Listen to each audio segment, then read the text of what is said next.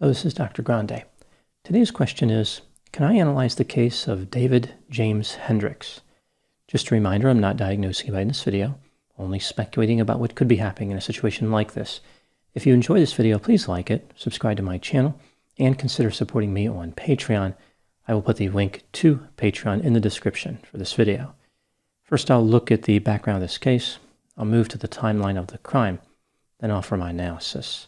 David James Hendricks was born in Morton Grove, Illinois in 1954 and raised in Oak Park.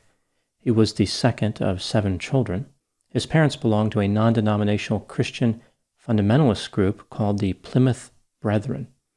David met another member of this group named Susan Palmer, and they became romantically involved. David graduated high school a year early and enrolled in a prosthetics program at Northwestern University Medical School. In June 1973, he completed the program and found a job in that field. He married Susan on July 28 of that same year. David and Susan had a daughter named Rebecca in September of 1974. In May of 1976, they had another daughter named Grace, and in June of 1978, the couple had a son named Benjamin. Susan had a medical issue which required a hysterectomy in 1980. She was disappointed because she wanted more children. The couple considered adopting, but they never did. David was extremely successful in his career. After working for a company for a few years, he started his own company in 1979 in Bloomington, Illinois, which is about 2 hours southwest of Chicago. His company sold braces, artificial limbs, wheelchairs, crutches, and other healthcare appliances. The family moved to Bloomington and eventually purchased a large house in a new housing development. David designed his own back brace and started selling it. He did very well financially. For example, in January of 1983 alone, he sold almost $50,000 in back braces. Now moving to the timeline of the crime. On November 8, 1983, David was on sales calls in Wisconsin trying to sell back braces to various physicians and physical therapists. Susan and their 3 children were at home in Bloomington.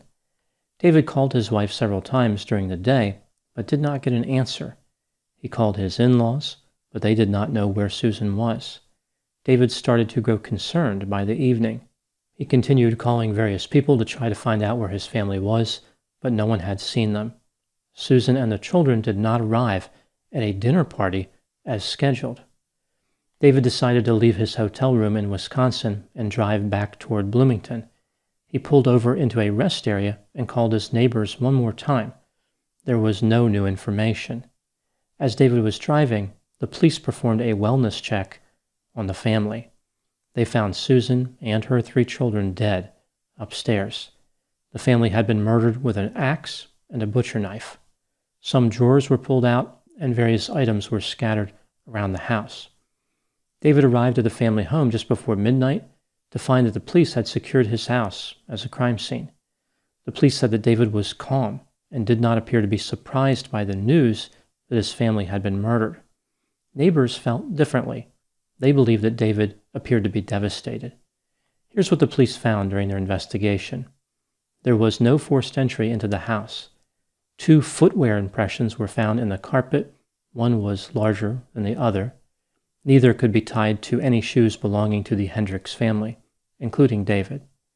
There was no blood found in the sinks, bathtubs, or in any of the drains, but luminol staining occurred in the bathroom, indicating that there may have been blood there.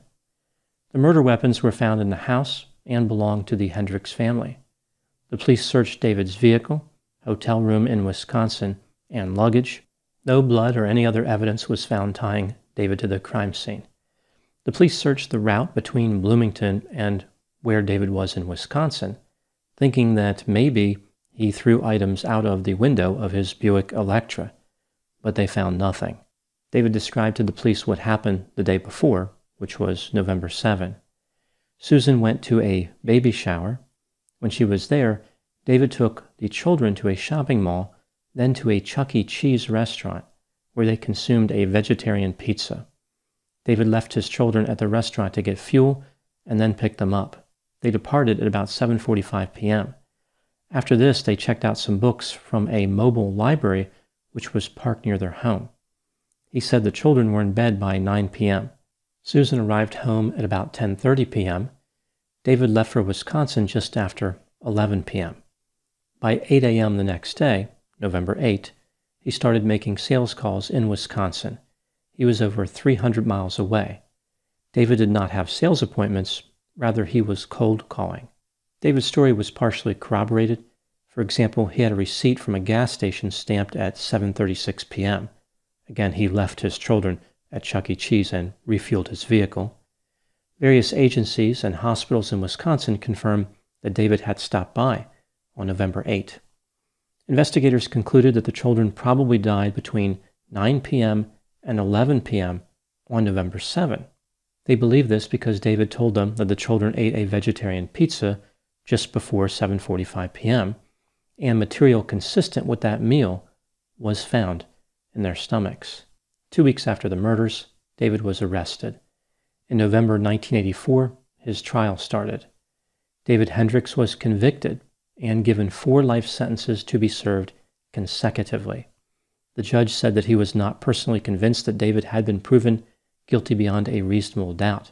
This appears to be why David did not receive the death penalty. David stayed busy in prison. He remarried in 1988 and self-published a book about another prisoner's life, a killer named Henry Hillenbrand. In July 1990, David's convictions were overturned on appeal. The court found that some of the testimony at his trial was irrelevant. David was tried again in 1991. He was found not guilty of all charges. By 2021, David was living in Florida with his 4th wife and running his own prosthetics company. Now moving to my analysis. Was David Hendricks guilty of murder? Almost without exception, all of the original investigators and prosecutors believed that David Hendricks was actually guilty and beat the system. Let's take a look at the evidence both for and against the idea that David was guilty, starting with the inculpatory evidence. The murder weapons belonged to the family. There was no forced entry into the house. The time of death based on the stomach contents meant that David was home when the murders occurred. David stopped at a Hardee's restaurant in Stevens Point, Wisconsin that was about 6.5 hours from his residence. The receipt was stamped 7:17 a.m. on November 8. This puts his departure from the house at about 12:47 a.m. This means that he was in his house longer than he indicated. Furthermore, this seems like an unusual work schedule. He did not have any sales appointments in Wisconsin on November 8. Why did he drive overnight to get there? The 2 footwear impressions in the carpet could have been made at any time. They were not necessarily made by the killer. Therefore, it didn't matter if those impressions did not match shoes that David owned. David recently started cutting his hair differently and losing weight. David used models to advertise the back brace he invented.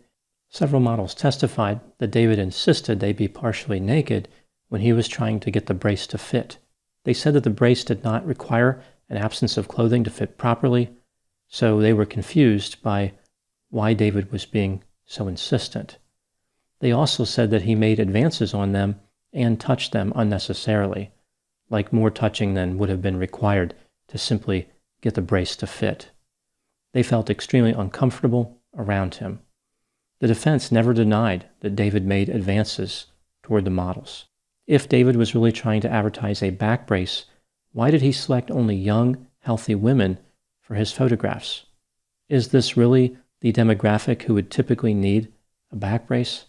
The religious group that David belonged to, the Plymouth Brethren, would ostracize anyone who divorced.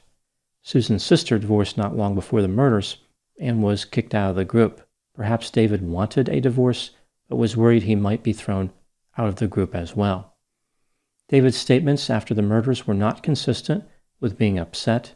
He said that Susan and his children were in a better place. After reporters asked him what should happen to the killer, he said he hoped the killer would find Jesus and be saved. I guess this is as opposed to find Jesus and have a nice conversation. Moving to the exculpatory evidence, there were no witnesses to the murder, no video, no physical evidence tied David to the crime. For example, no blood was found on his clothing, in his vehicle, or in the hotel room in Wisconsin. It's hard to imagine that there would be no blood in the sinks, bathtubs, or drains if someone had tried to clean up the crime scene. Luminol staining can occur even when there is no blood. It is not a perfect test. David's shoes didn't match either of the footwear impressions found in the house.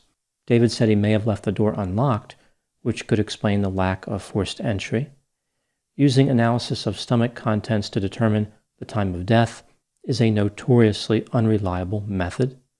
Susan's sister, Martha Niels, accused her ex-husband of committing the murders. She originally said that he was with her that night, but she changed her story and said that he claimed to be out lifting weights. He worked as an orderly in a hospital. Martha claimed that he came home with blood on his scrubs the night of the murders. It's worth noting that the police do not believe that Martha's ex-husband had anything to do with the crime.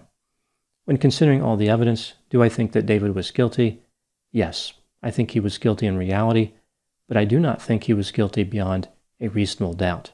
I think the possibility that someone else killed his family presents a reasonable doubt. The main reasons I think he was guilty in reality would be the fact that the murder weapons belonged to the family, David's new interest in the models, and it just seems too convenient that David would leave right as the killer was entering the house, almost like they passed each other on the sidewalk. Moving to the last section, how would I conceptualize this case if David was actually guilty? This is just a theory, my opinion. My conceptualization starts with the belief system of David and Susan. The Plymouth Brethren were not big fans of outsiders. Members of the group pretty much only communicated with other members.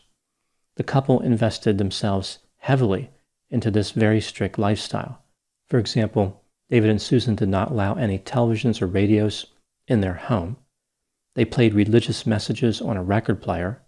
Susan would read the Bible to the children after breakfast, and David would read it to them before bed. Susan made most of her own clothing and used little makeup. The children were mostly forbidden from eating snacks. The couple did not celebrate Christmas, saying that it had no biblical authorization. The children were not allowed to go out on Halloween. Instead, they would hand out religious pamphlets to trick-or-treaters. This may sound like a less than desirable treat, but I imagine the pamphlets contained less sugar than most candy bars. And with all the fire and brimstone contained in the pamphlets, they probably tasted like hot tamales.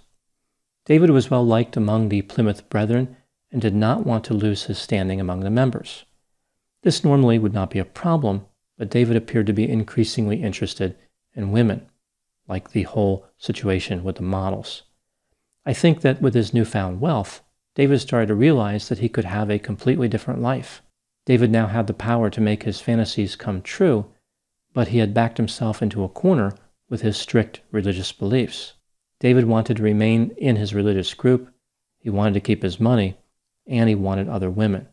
The real obstacle for him was his family. David murders his family, but manages not to leave behind much evidence. After killing them, he drives away on what seems like a poorly planned business trip. If David was guilty, I think this case can be thought of as someone wanting to reset his life. David's money and desires moved him further away from a life with his wife and his children. They were no longer compatible with his fantasy. Those are my thoughts in the case of David James Hendricks. Please put any opinions and thoughts in the comment section. They always generate an interesting dialogue. As always, I hope you found my analysis of this topic to be as intriguing as spicy, sugar-free pamphlets. Thanks for watching.